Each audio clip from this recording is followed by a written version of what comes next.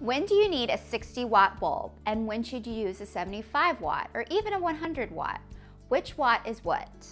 I'm interior designer Maggie Clarke of Maggie Clarke Interiors, and I'll be talking about some lighting facts to help you pick the right light bulb for your space.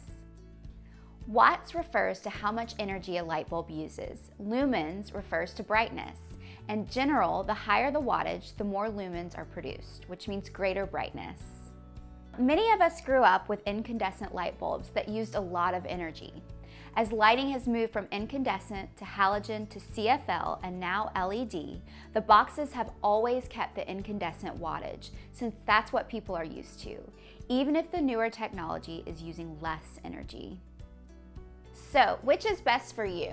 If you have a table lamp that gives additional light in the room, but it's not the only light, you don't need it to be super bright, since another source will be providing most of the light. Therefore, a 40-watt light bulb will serve nicely.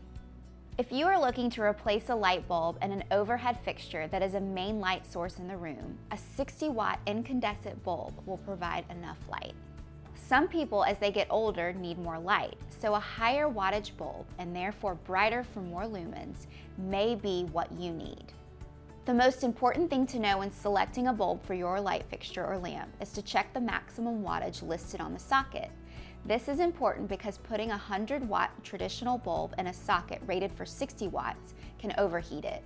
With the advent of LED bulb technology, which uses much less energy to deliver the same brightness, you can have an LED bulb that is just as bright as a 60-watt incandescent, but only uses around 8 watts.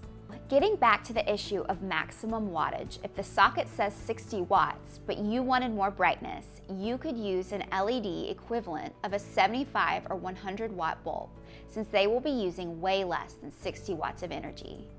And since LEDs save energy, they can save you money on your electric bill. Plus, LEDs last a lot longer than traditional light bulbs.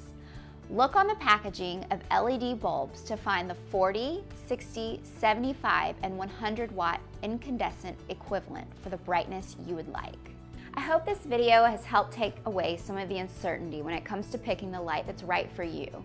And one thing's for certain, no matter which light you pick, when you go with Sylvania General Lighting, you can enjoy better light for better living.